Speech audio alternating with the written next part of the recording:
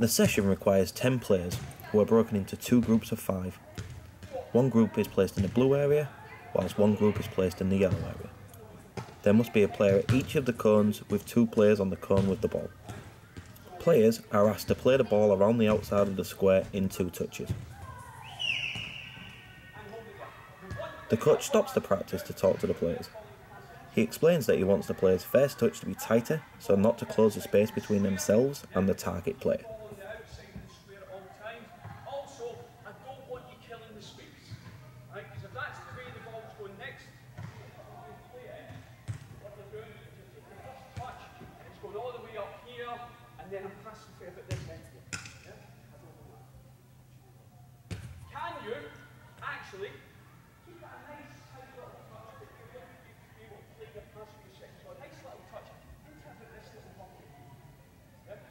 Then you can still play that pass.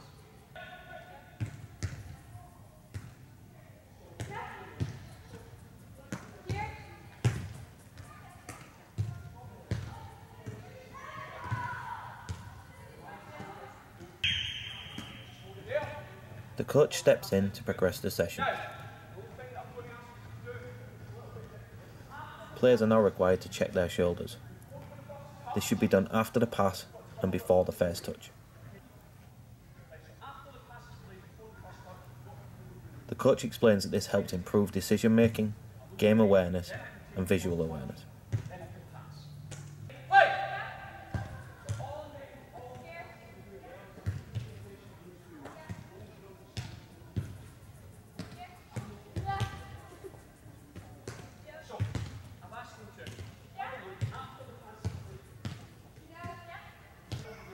The coach now asks the players to play in the opposite direction. He explains that the players must get used to checking over both shoulders.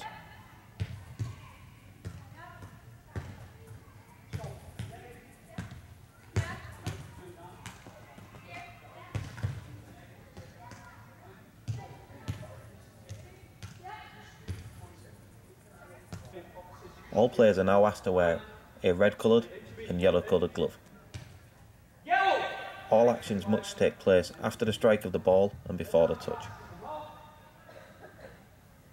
The player to the right of the player receiving the ball must place either of their hands in the air as the ball is in transition.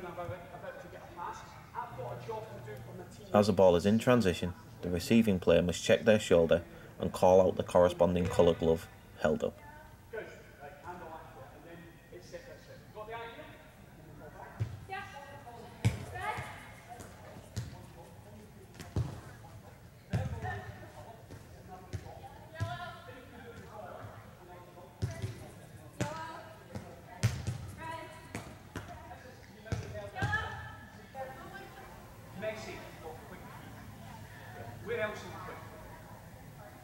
The coach now explains that to be a top-level player, you must have quick feet and a quick brain.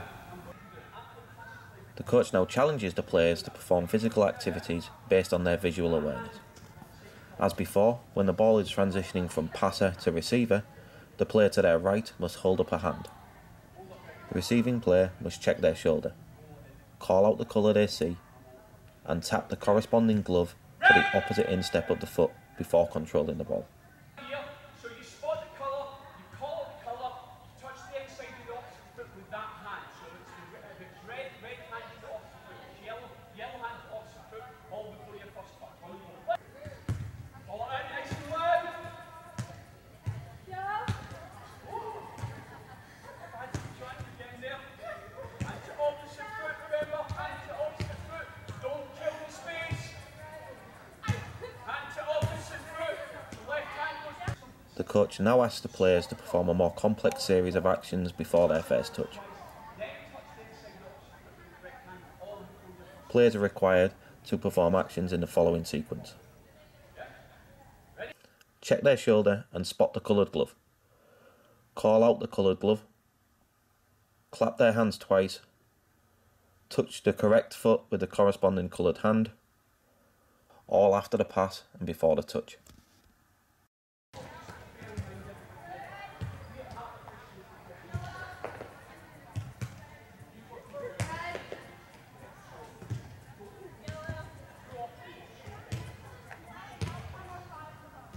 Players are still required to spot the colour, call out the colour, clap twice, tap the correct coloured glove on the opposite foot, all after the pass and before the touch.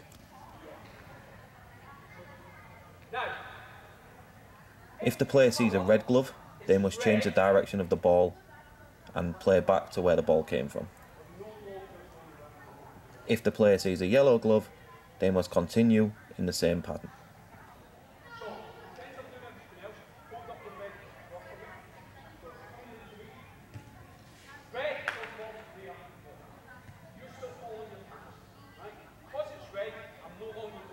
The coach emphasises the importance of moving quickly between the cones, as you may be required at any time.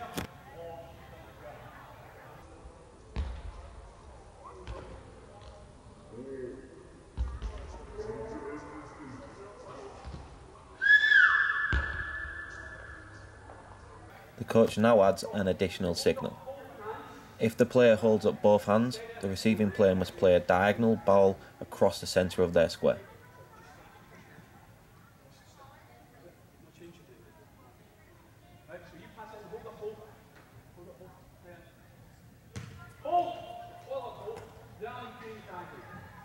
The coach explains that when diagonally switching, you must be aware of the player in the centre of the area. You must take your touch to create a passing lane and be quick and accurate.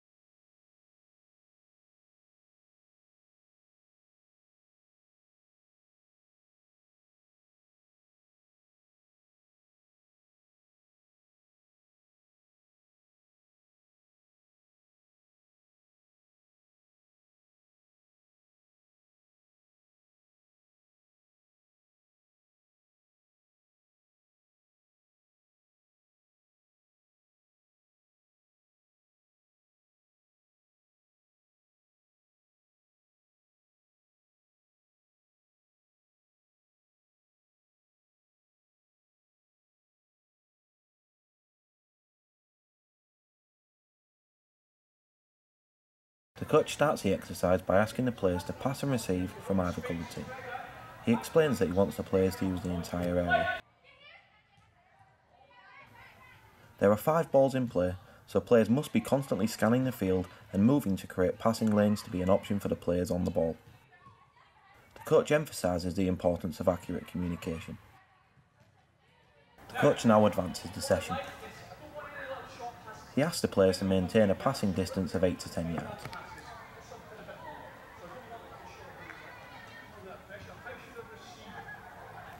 He asks the players to think about space, body shape and accuracy of the pass.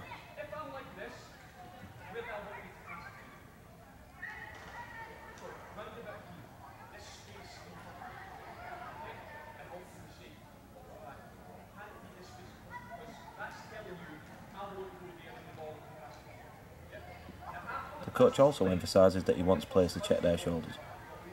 This should happen after the pass, but before the touch.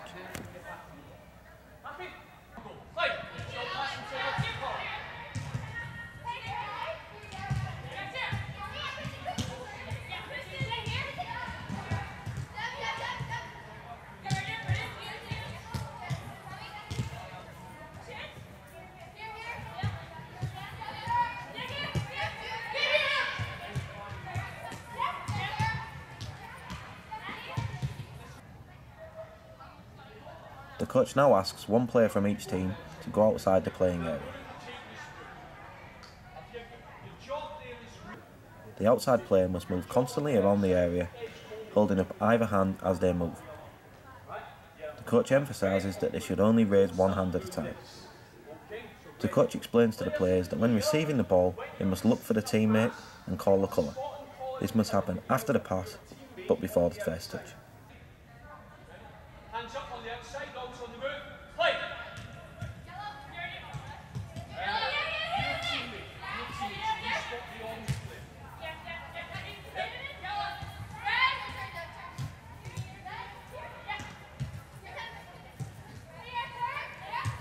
coach now steps in to switch the outside players. Now, can we just swap it on to player on the outside, please? Somebody go to the outside. We're all going to come to this. He then explains to the players to use the entire playing area. He emphasises that players should be looking to maximise their personal space. What I'd like us to think about, at any given time when you're in here, can you maximise and cover the space around you? Okay?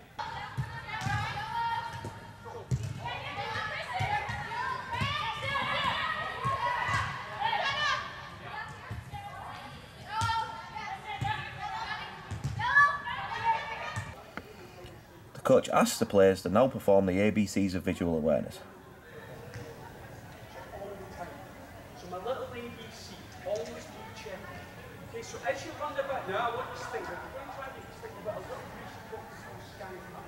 So as you're moving about, can you think, where's the footballs, where's the teammate? Where's the footballs, where's the teammate? And I always want you to know where they are. Play!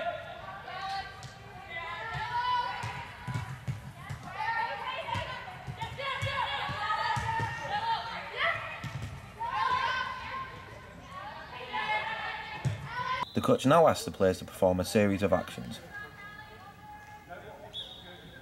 Spot the colour, call the colour, tap the corresponding hand to the opposite foot. All after the pass and before the touch.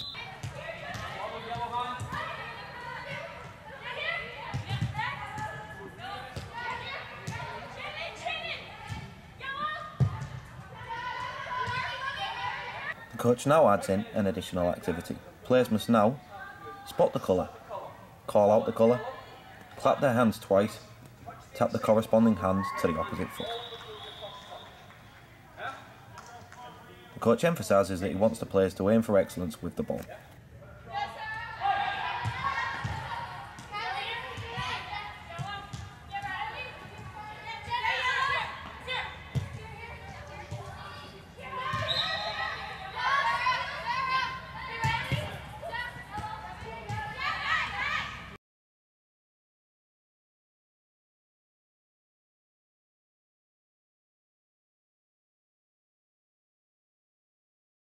The coach now explains that the playing area is broken up into 3 columns and 3 rows.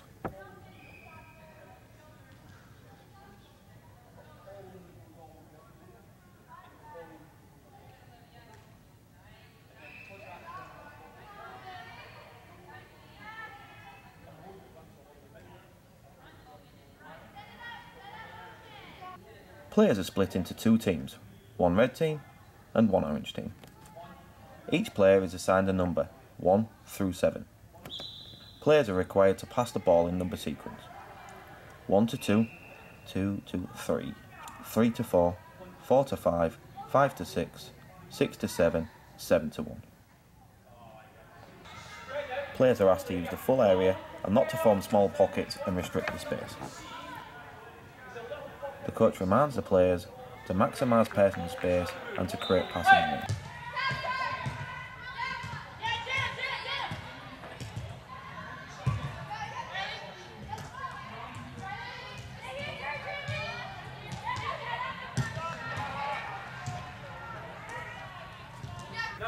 The coach now steps in to progress the session.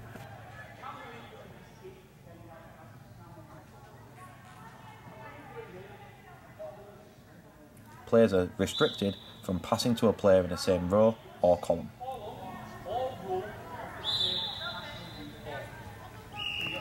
Players have to create angles for diagonal passes.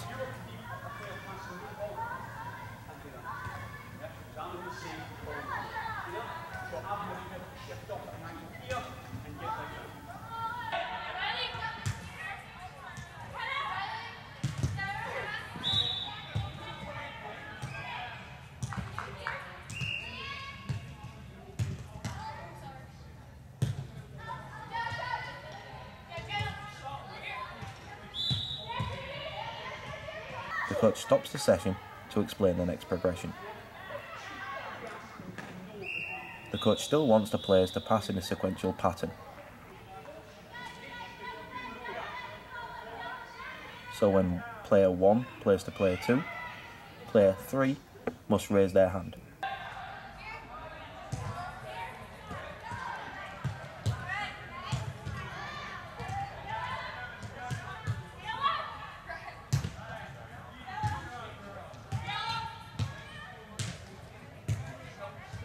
The coach now asks players to spot the colour, call out the colour, touch the opposite foot with a corresponding coloured glove, all after the pass but before the first touch.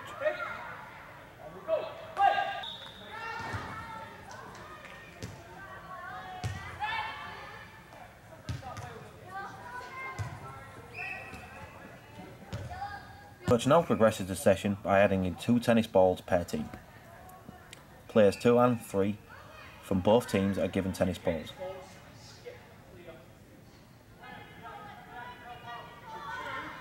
Ball 2 is played from 2 to 4, 4 to 6 and 6 to 1.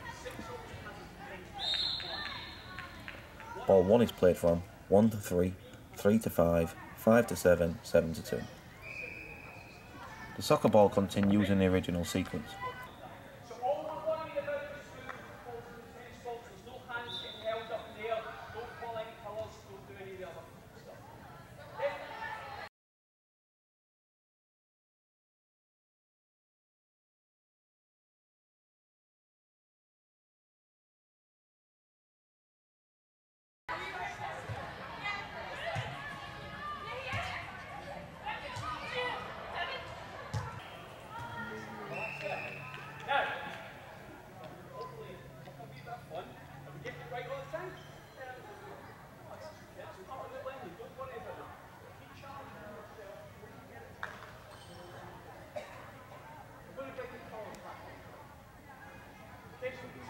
He now asks the players to execute more actions as the ball is in transition.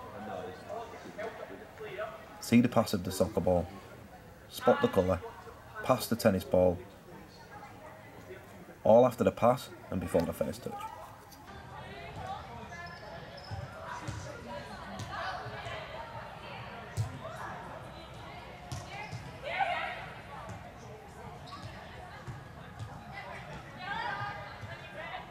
The coach now asks the players to perform a new set of actions.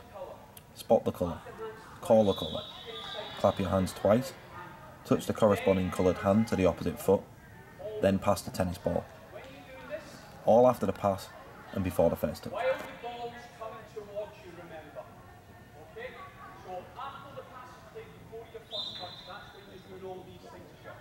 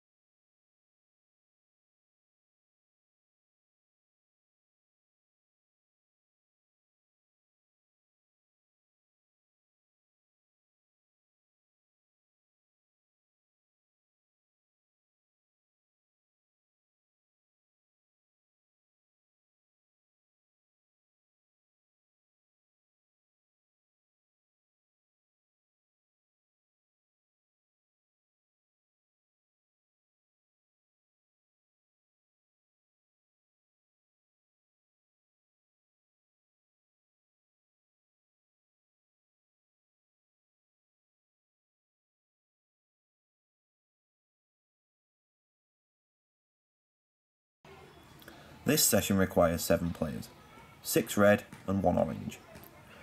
4 red players are asked to go outside the playing area and take one side each, with the 3 remaining players to play inside the area. The coach explains that the players in the central area will play 2v1, whilst the players outside the area will act as servers. The central players are tasked with receiving a pass from an outside player, playing to their teammate inside the playing area, and playing to either of the 3 servers on the outside. The coach explains that the 2 players in the central area must work together to create passing options.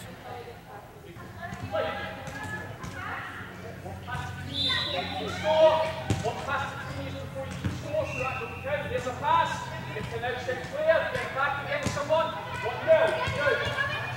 Let's go. That's it.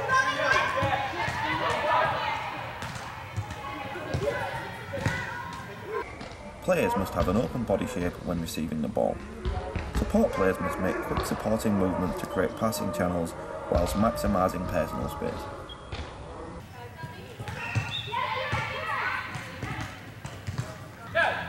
The coach steps in to progress the session.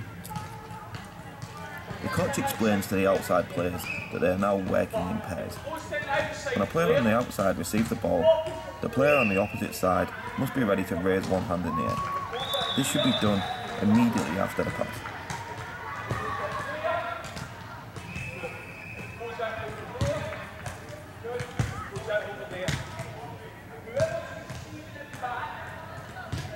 The coach instructs the inside players that they are now to check their shoulders and call out the colour. This should only be done by the player preparing to receive the ball. The colour should be called after the pass but before the first touch.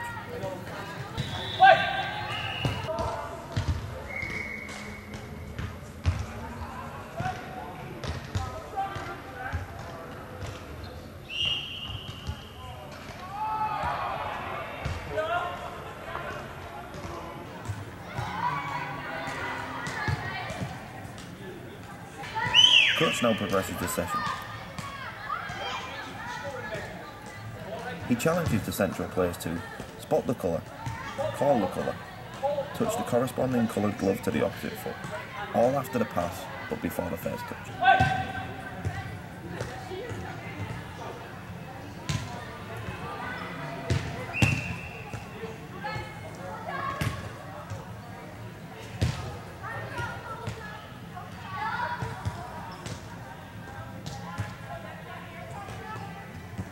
The coach steps in to progress the session.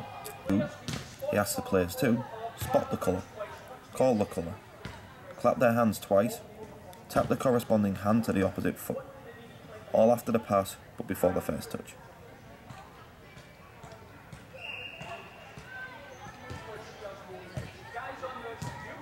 The coach explains that he wants the players to think about the distance between passes and allow themselves time to execute. The coach also asks the outside players to be smarter with their pass selection, and now to play to the player who is in the best position to receive.